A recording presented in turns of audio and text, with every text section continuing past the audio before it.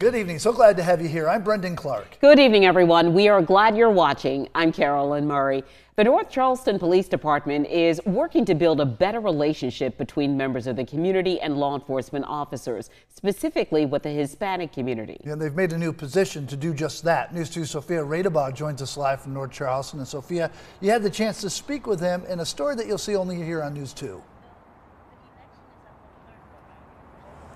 Yes, well, in just the 3 months that he's held the position as community liaison, William Leon says he's seen a significant difference in the way that the Hispanic community in North Charleston relates to the police. And it's a community he says is very near and dear to his heart.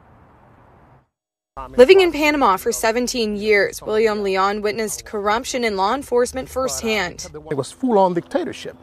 He moved back to the United States in his 20s and since then has dedicated his life to trustworthy policing. And that's what brought him to North Charleston 3 months ago. When I heard about the position and I heard what it entailed, it really got to me. I said, you know what, this is the opportunity for me to actually make a huge change for the good.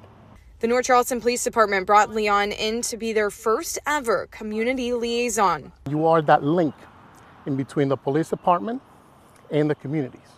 Leon specifically focuses on the Hispanic communities in North Charleston. He says crimes against Hispanics have skyrocketed in the past year, especially robberies.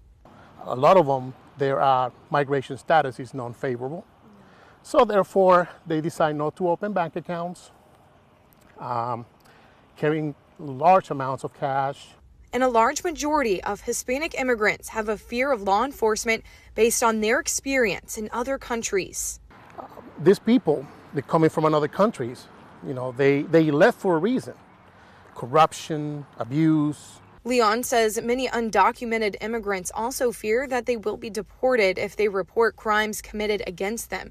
So he says it's his main goal to ease the tensions the Hispanic community feels towards police and make them aware of their rights. He says in the time he's been here, he's seen crime decrease and better relationships develop. So I have the ability to explain people the reason why some things happen. To me, that's rewarding. And Leon's work here in the North Charleston community is so vital. And you heard him talk about how people in the Hispanic community a lot of times don't have bank accounts. Well, get this, Leon is hosting a community event next weekend where he's partnered with a lot of banks across the Lowcountry, and they're going to help the Hispanic community set up bank accounts. Live in North Charleston, Sophia Radebaugh, Count on 2.